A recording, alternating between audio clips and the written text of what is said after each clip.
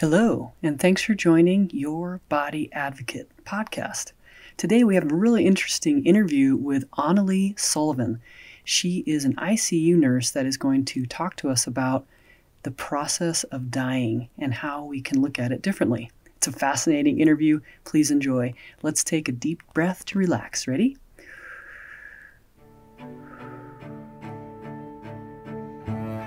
You're listening to Your Body Advocate, telling your body's side of the story. The podcast dedicated to supporting and improving your body-mind connection so you can live a pain-free, passion-filled life, dissolving one body tension at a time. Discover the healing properties of your own body language, and together let's explore ways to support and improve essential self-talk. Now, here's your host, Master of Encouragement and Body-Mind Life Coach, Ruth Cummings.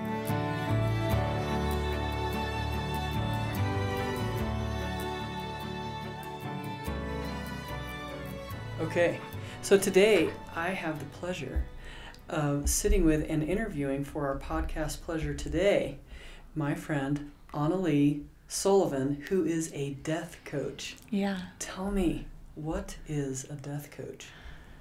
A death coach is a fun name to excite people, but it's also somebody, myself, who gets to help people walk through the process of dying, whether it is the person who is actually experiencing death or it's their family, friends, loved ones who are experiencing the death of someone else in their life. That is amazing. I think that so many people need that and we don't even know it. Yes, definitely. So I'm also a nurse in the ICU as well as a hospice volunteer, and I work with families all the time who are completely blindsided by death. Even if they knew it was coming, they are missing the experience with it. They're missing like a work ethic, In the 16 and 1800s, they actually used to put out manuals on the ethics of how to die. And so they had values on how we should actually conduct ourselves during this process. But I think our culture today is largely missing this. So often somebody's diagnosed and they don't have a roadmap for processing the diagnosis, or the wife of the husband who suddenly died doesn't have a roadmap for what to do next. And a big part of our society, I think, really is kind of about ignoring death. We're about living our best lives, but we don't connect that to the final process of our life and living our best deaths. And what does that even mean? It can sound a little controversial. So yeah, I do think a large part of my job as an ICU nurse is helping people accept death and kind of show up for it. And so that now is something I've taken on as a bigger project as a death coach. Wow, that's amazing. Really. Thank you. This is I'm so excited to be able to share this with so many people who need you. So I want to go back to something you said. Okay. The ethics of dying. Then there was a book? So yeah, there used to be. Talk about that. I wish I don't have the that existed. I have the notes. I'm writing a book about death and dying, and I have the notes on this, so I'll have to come back to you with the more details. But they used to publish little pamphlets, in Victorian age, think of this, and it's kind of like the art of dying, and it's really just, you were just diagnosed with tuberculosis, we know you're going to die.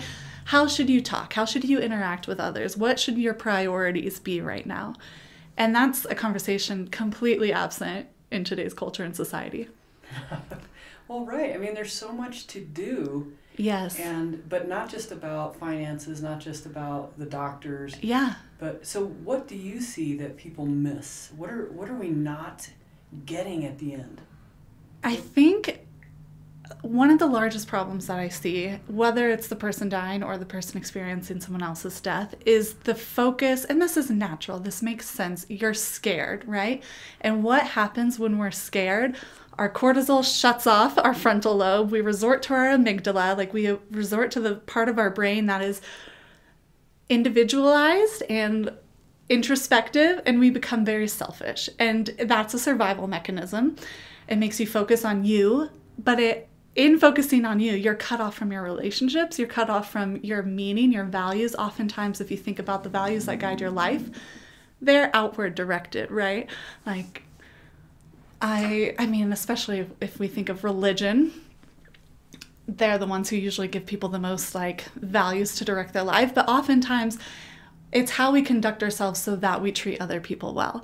And that is often where we find the most meaning in our lives, is in community with one another.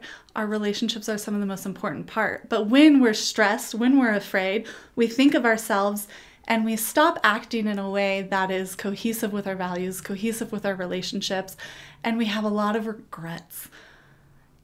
And I've lost track of the question, honestly. Sorry. It's okay. Yeah, I was just thinking about that. What was the question? Like, what do you see that, like, we've talked a little bit already about, you know, to leave a legacy, to help people leave a legacy. So what I'm curious about my own family and my own experiences of people dying in my life and my family is, you know, is every conversation that they want to have, has that been had? Right. Okay. That takes me to back to the last question as well. I think I was mentioning relationships. Relationships and things are two of the biggest stressors when people are dying. What do they do with all of the things they've accumulated, and which relationships do they focus on and how? And so obviously, we don't need things when we're dying, but things are very meaningful to us. They are attached to our identities and who we are and how we relate to others. And a huge part of the process of dying is deciding who to give what.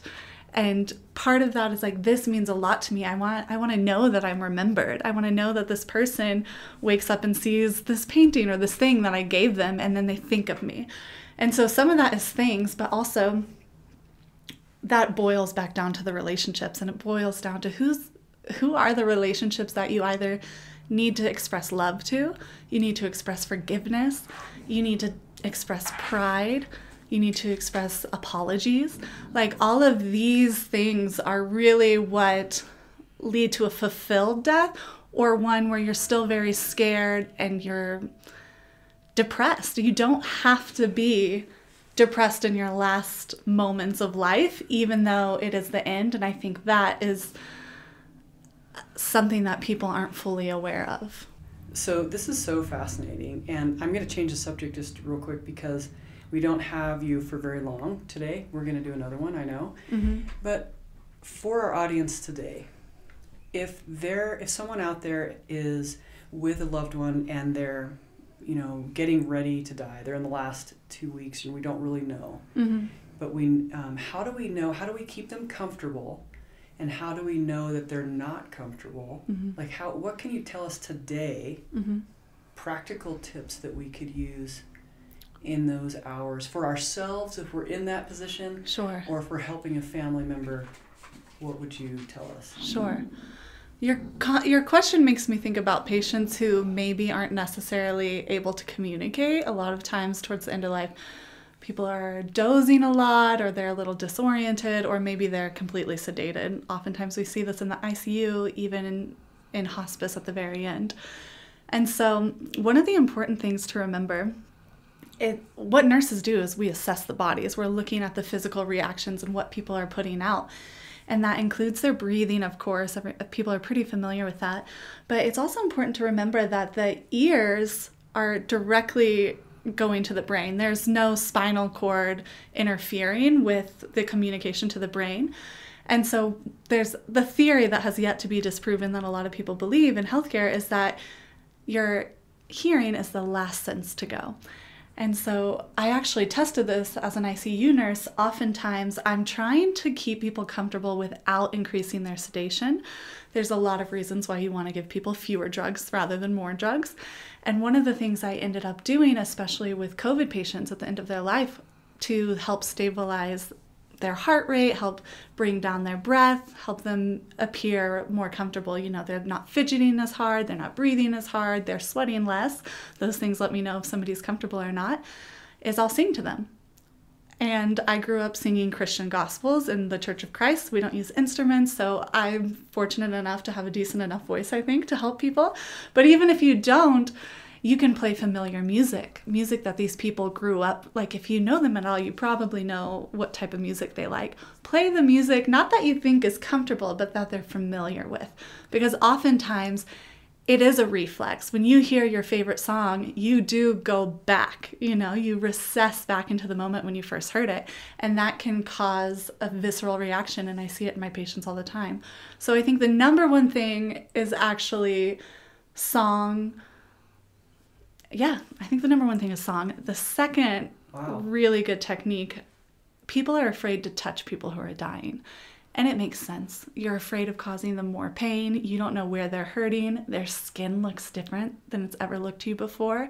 It's discolored. Maybe it's really flaky. There's so many reasons that you might be afraid to touch someone. But we forget that healing touch, therapeutic touch, well, you know this, is one of the oldest medicinal therapies out there. And it is true that you can massage people still when they're dying. Massaging palms is something we do to women in labor to help them not focus on the pain. We'll massage really firmly their palms. I'm not saying to massage the palm as firmly as you would somebody like a young lady in labor, but you can massage palms and you can watch people be more calm. I usually go for the palm just because I know I'm not hurting them. Usually, the palm is a pretty safe place. But you can also just hold their hand. You can play with the air conditioning. You can turn on a fan. Like, all of the things that help you feel more comfortable also help a person who's dying feel more comfortable. And we do forget that a lot of the times. So I think the two most important strategies that anybody could take away is really controlling the sound environment and the tactile or the touch environment. Wow. Okay. Mm-hmm. So so could we read to them? Yeah, absolutely. Especially somebody who loves to read, like pick books that they've read before is what I would recommend to you, because we have neural pathways in our brain that when you are expecting something, if you're watching Harry Potter, you've seen it before, your brain already knows, okay, the next scene makes me laugh, and you're triggered to laugh before the impetus. So you're walking down neural pathways that already exist in their brain, helping them remember how to feel good. So much of this is about internal perception and how that can affect the external. Interesting. Mm-hmm. Okay. And so, like for massage, mm-hmm. any other place besides the hands that you would suggest? This is where maybe I would resort to your expertise, okay. Because I am not a massage therapist. I go for the hands because I learned that in nursing school. Right.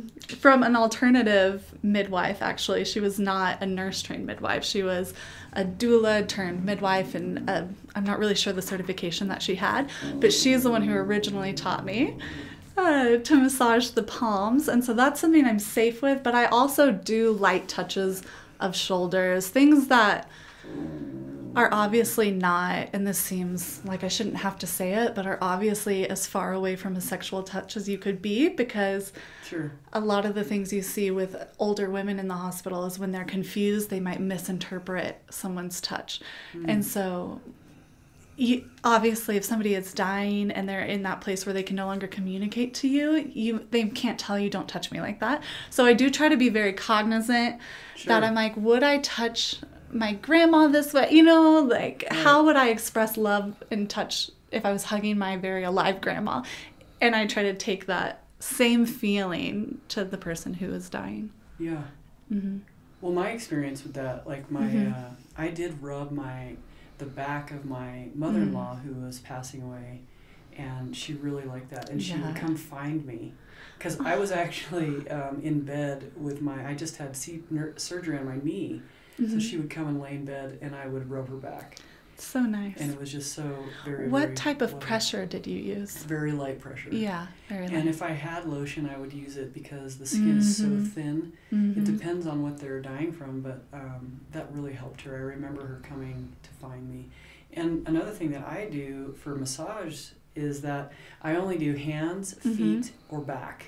Okay. And because sometimes with the arm, you could mess with their IV if you're not careful. Yes. And sometimes they've had both arms. Yes. They're bruised from all the care. Yes.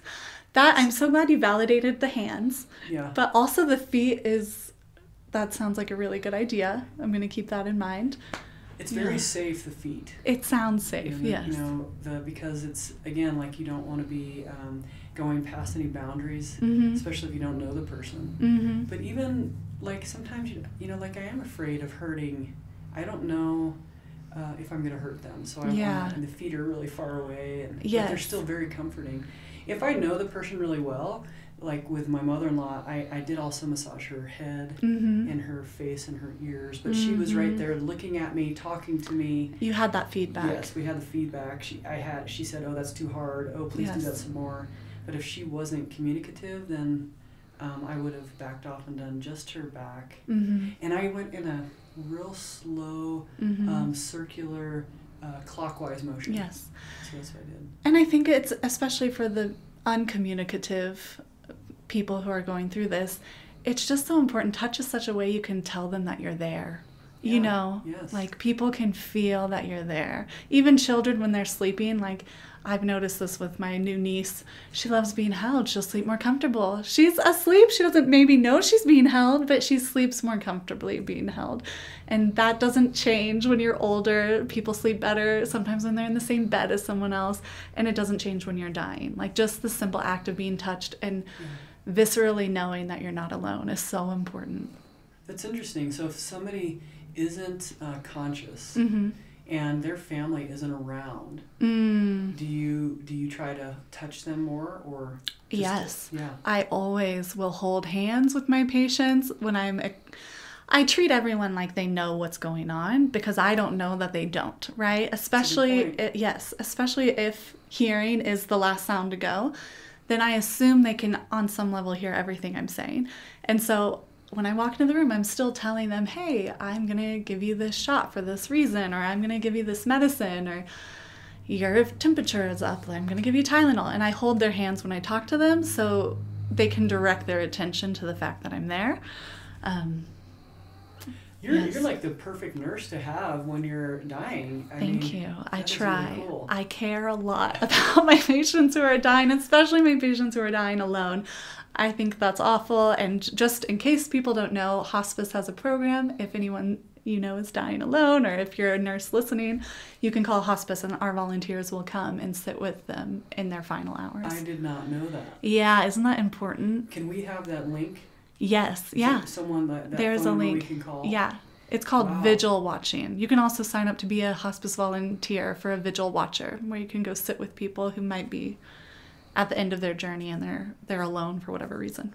I've learned so much today. Yay! So another thought I had is when you're coaching families, will you go into the hospital with them? Absolutely, if they want me to. Show them how to and how not to. Yeah. But you also, we've had this conversation, we haven't brought this up in our podcast yet, but you don't want people to die in ICU. You're suggesting a different, that's a whole other...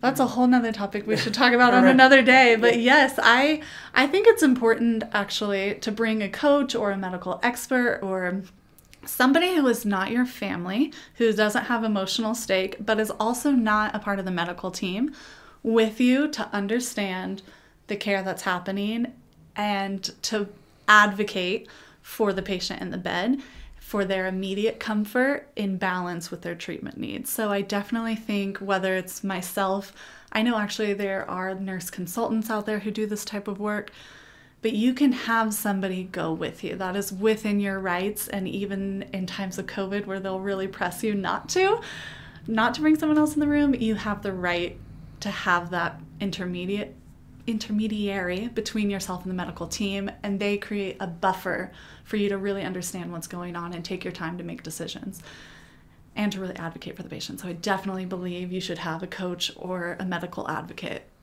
in with you in these moments.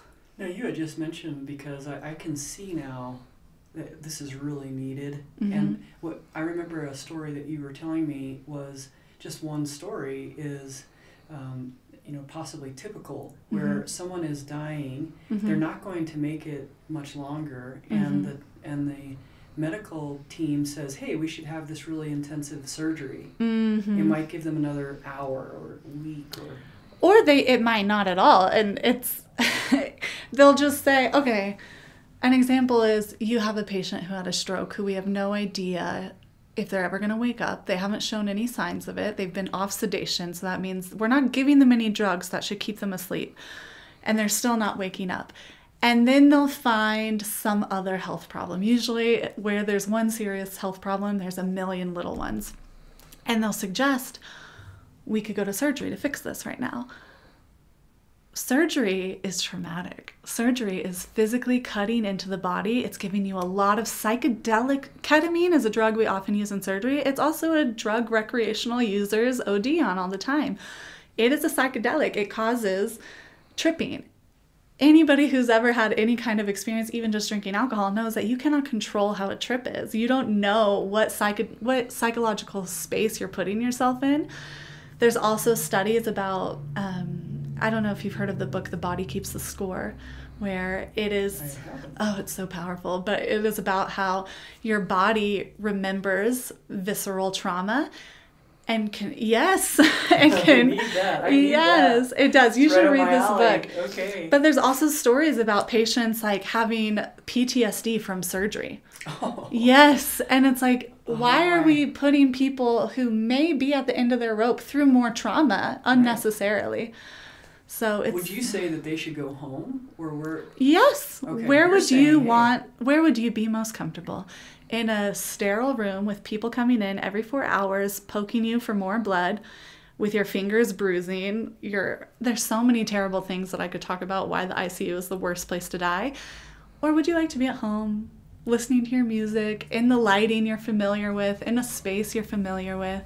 I don't know about you, but I sleep better when I'm at home than if I'm in a hotel room. So do patients, you know. All of these things that are common sense to our lives don't change when you're dying. Right, good point. Yeah. Okay. So the coaching part, I can see that it would really help all levels. And how about after the person passes? What is your job then? I really love to work with families after somebody passes. And we spoke about this a little bit earlier, but our culture doesn't really pay too much attention to people who are suffering through grief, to people who are coping with the loss. You get maybe 2 weeks off work at most to... Maybe if you're lucky. Right. If you have a great job and a great boss. Yeah. Maybe you get 2 weeks off to mourn. But there's so much more than mourning. We need to celebrate. We need to reminisce. We need to share their stories with other people, connect with other people who knew them. There are ways to experience and to relive the relationship you had with that person and to continue it forward so that you're not cutting off one of your legs and trying to stand with full balance, you know? I think when we lose people, it can often feel like we're a tripod with 2 legs. And so it's about realizing we still have that third leg and how to use it again. How to use our ghost limb, if you will. Awesome. Yay. I'm so glad we got to talk about it. I know. Hey, well, thanks for being with me. I know that we didn't have much time today, but we got a lot talked about, I think, and to just get the conversation started. And we're going to talk next time about the nightmares of the ICU and how you would suggest, at all possible, trying to die at home. And then what about the discussions you were saying? What else is that next blog post you're writing about it, what I'm really excited to read? Yes, thank you. Well, I love being here and talking to you too, so thank you. But yeah, I really want to talk to people about my experience with end-of-life discussions in the ICU and how it has really solidified within me this passion to help people shift the way that they understand death and the process of dying, and why it is so important that it happens outside of the hospital for spiritual growth, for emotional growth, and for true catharsis to actually happen. Wow. Okay. Awesome. Thank you. Thank you so much for being here. Oh, and we're going to have your contact information, so your phone number, your email, and then your website and how to work with you, right? Yes. All those links for us? Okay. Yeah. And we will send people your way. Awesome. Thank you so much. Thank you, Ruth. See you next time. Thank you for listening to Your Body Advocate with Ruth Cummings. We're so glad you've joined us today and truly believe you can live a pain-free, passion-filled life. To connect with Ruth, work with Ruth, or to grab your free ebook, go to ruthcummings.com. We'd love to hear from you. Don't forget to rate, review, and subscribe so you don't miss our next episode. Until next time, friends, be open, Include the unincluded, think outside the box, and spread love and kindness one smile at a time.